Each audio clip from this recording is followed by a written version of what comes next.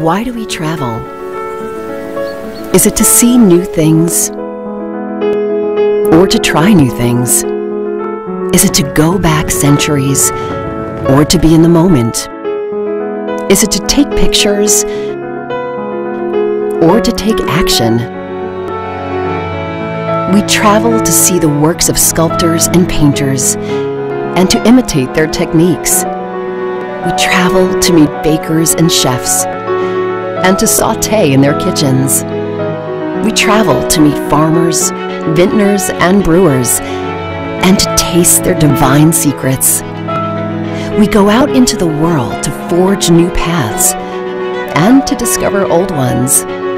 We follow sweet aromas, alluring fragrances, and complex bouquets. We pedal and paddle, jog and climb, dabble and dance, and even march to the beat of our own drum. We journey to examine and explore, to listen and learn, and to engage and enjoy, with hands-on and hands-off. We travel to walk in the footsteps of all who have come before us, warriors and soldiers, emperors and kings, sailors and sirens, architects and builders, none of whom, by the way, were ever bystanders. So when we travel, why should we be? Engage, interact, indulge, only on Active Discovery Cruises, exclusively from Avalon Waterways.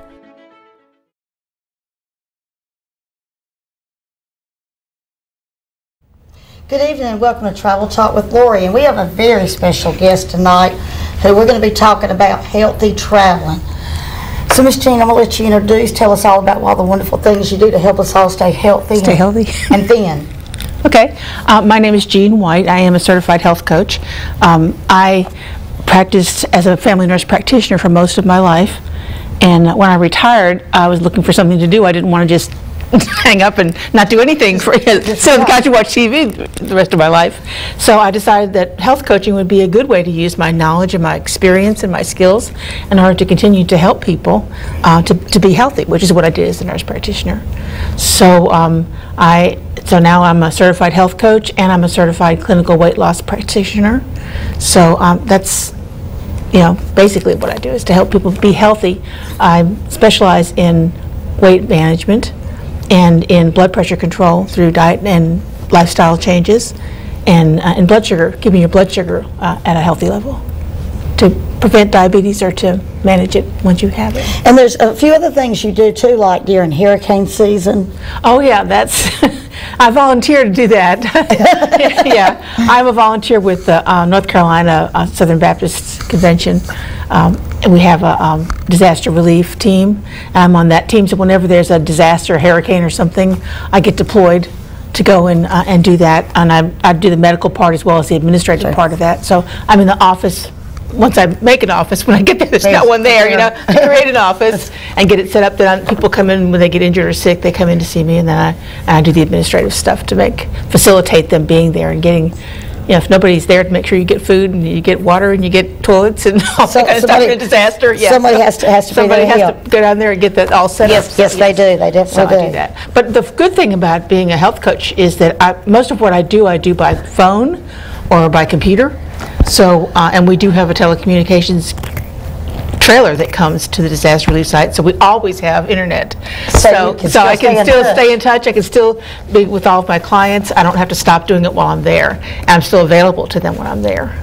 So now, do people call you up and say, like, it's 8 o'clock and I'm fixing to eat this whole pack of cookies, and do you talk them down? They can. Is that something you do? They can. I try to equip them so they don't have to do that. I try to equip them so they know what to do when that happens, and they can talk themselves down. Okay. But if they're trying to talk themselves down and they're not being successful, and they're just, I'm going to eat these cookies, I have to do something, they can call me. They can call you. Okay. Yeah. Right. All right, so we're going to be talking about healthy traveling. So what are some of the things when we're traveling? We pretty much all know, you need to eat the healthier things like salads.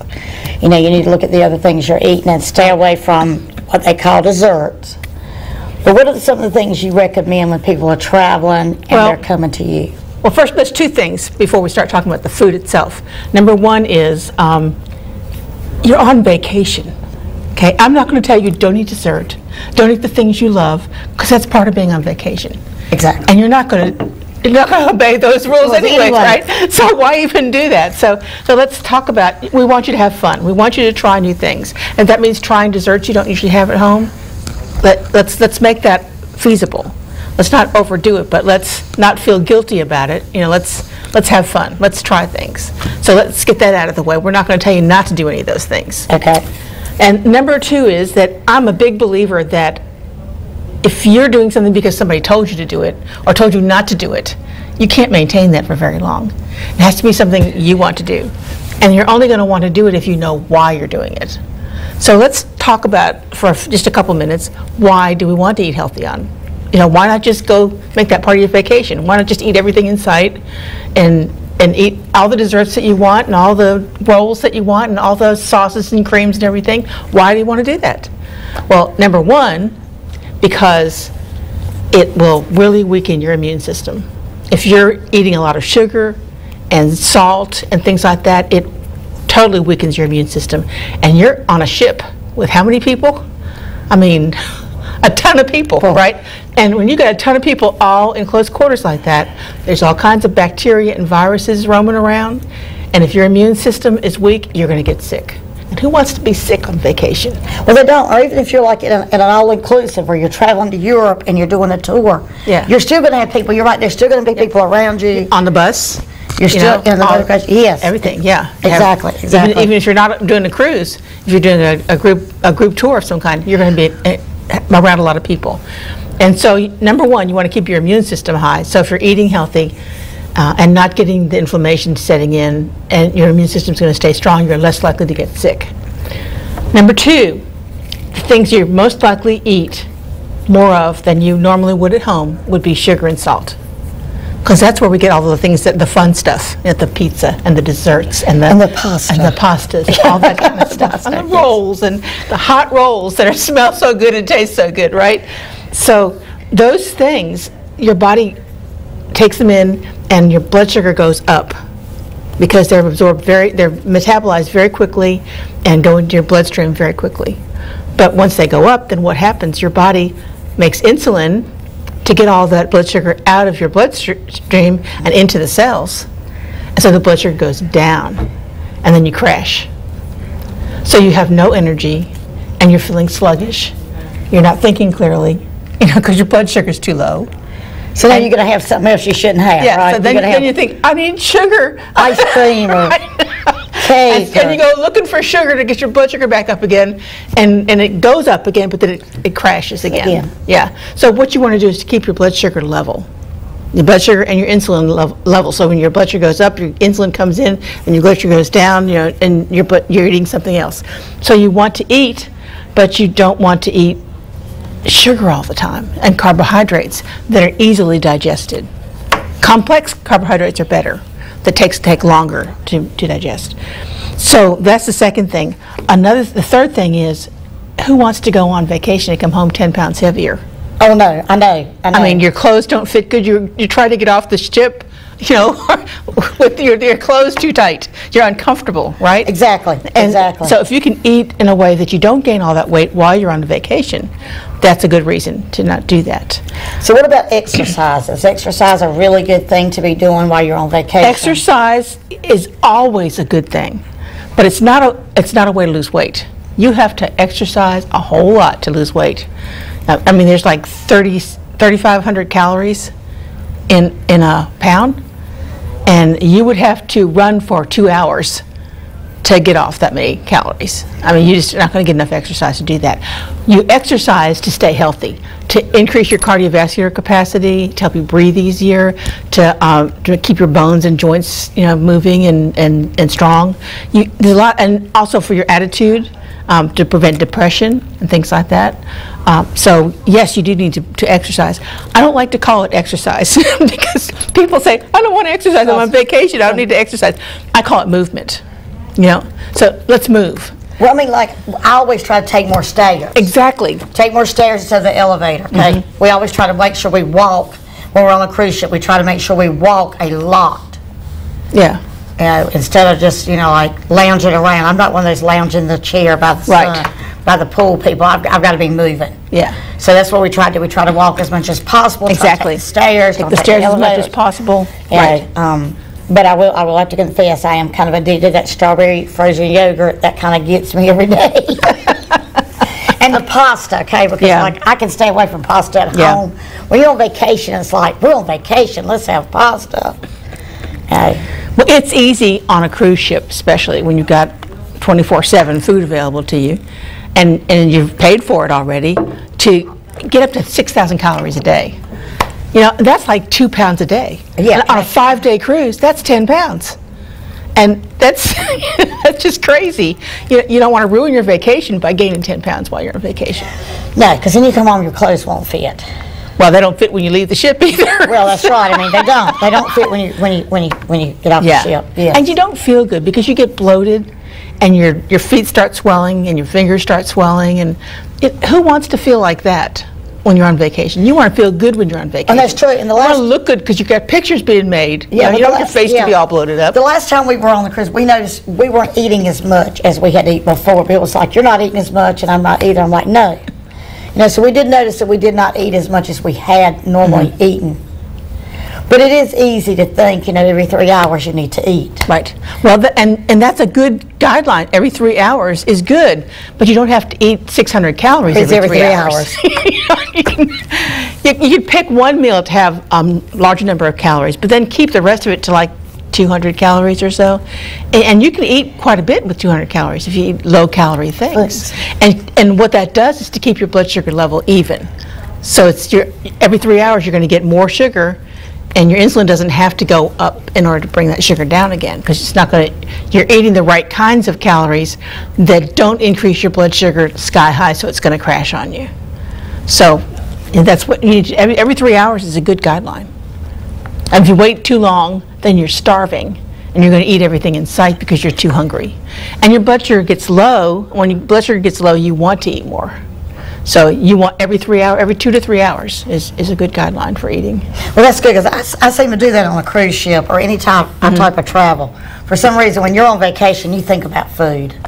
You do. It's part of the travel experience. I don't like to go to chain restaurants when I travel. I like to find a local restaurant. Yes. Always choose a local restaurant over a chain restaurant, because I know what's in a chain restaurant, but I can get that at home. Right.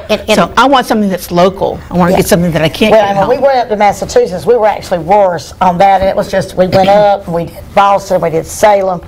I think we were worse food-wise up there than we were such on good the cruise food ship. in New England. Yes. Yeah, because there was a lot of seafood. We did eat a lot of seafood, but then there are other things, gelato and things you have to try. The bread, it's nothing like the bread up north. Okay, I'm gonna tell you that now. Nothing like it.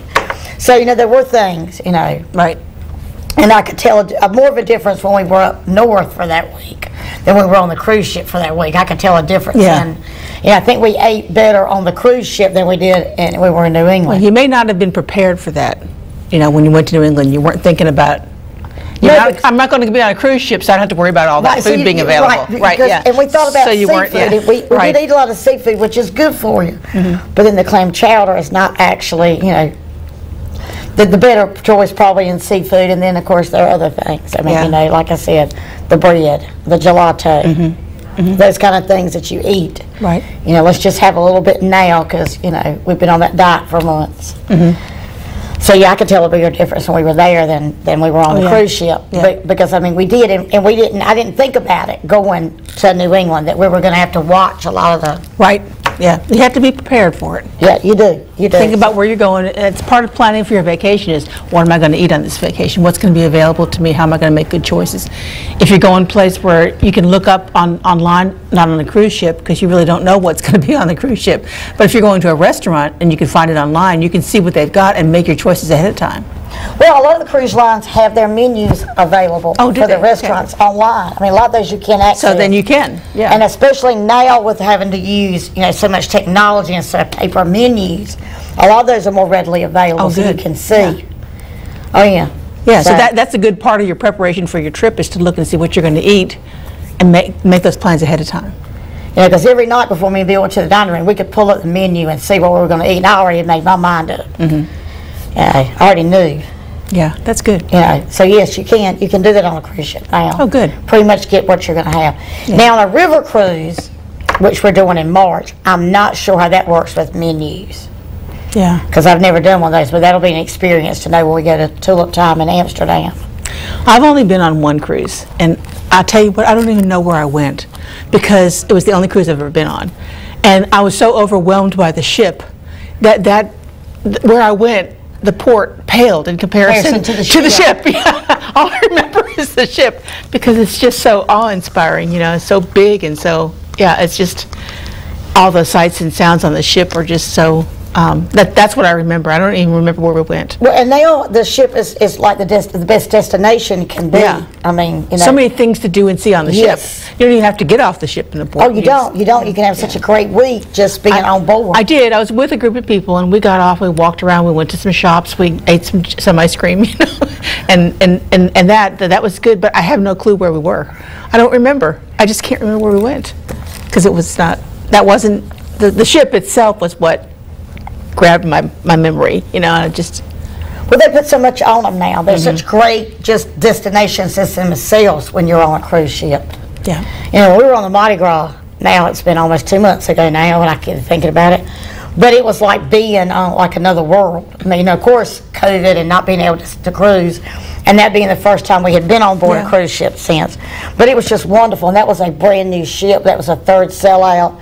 So it was just so much to do and see, and it's such a new style ship. Well, tell me if I'm wrong, but in my reading that I've been reading, it seems like most cruise ships now have a light fare, a menu. You can ask for that. Oh, they do. They do. And it's called different things on different ships. Right, but you can get a Yeah. very healthy menu. You can ask for things that are more healthy than other choices on the menu. You can. Yeah, you can. And you're still in charge of what you eat. Don't let the people that you're sitting with, you know, talk you into eating something you don't want to eat. Don't let the wait person talk you into eating something you don't want to eat. You know, that you can tell them I want an appetizer size, you know, or cut it in half. I don't want the whole thing. Just bring me half of it, so that you're not tempted by it sitting in front of you. If you're ordering off the menu, if you're on the buffet line, it's a little harder to do that, but because things are usually portioned already and you just pick it up. I don't know with COVID if they still do that or not. Well, now they're pretty much serving you at the buffets. But I'm not really the buffet eater on a cruise ship. I want to be. I mean, I like better off staying away from buffets. I like being waited on. Okay, so I like going in and sitting down and somebody waiting on me when I'm on a cruise ship. Yeah. The portions of food are usually, I think, relatively, you know, I think they're a good size, but of course you can order as much as you want. Right. And of course I'm one of those people that knows if you want 3 appetizers, you can get it. You know, of course the appetizer usually doesn't get me in trouble. You know, but it's looking at everything else that you may get, because there's so many options for the entree and what you're going to eat. And then of course you fall right into dessert. Now this time desserts were something that I didn't have a lot of room for, so I didn't eat a lot of them. But the last night they had baked Alaska, and of course I knew I had to have that. And then of course they brought it, and I was so excited, and I took like 3 bites, and I was like, I can't eat no more meal. I'm through. Yeah. You know, because I was full. So I didn't force it. But there are a lot of options. There's a lot of healthy choice options. There's a lot of other options on board. You may have to ask for it, but it's usually there. Well, I mean, usually on even, I know from experience on Norwegian and Carnival, when they bring the menu at night, there are a lot of different healthy choices already on their menu. Oh, good. That you can ask for. You know, a lot of steamed veggies, a lot of things you can ask for.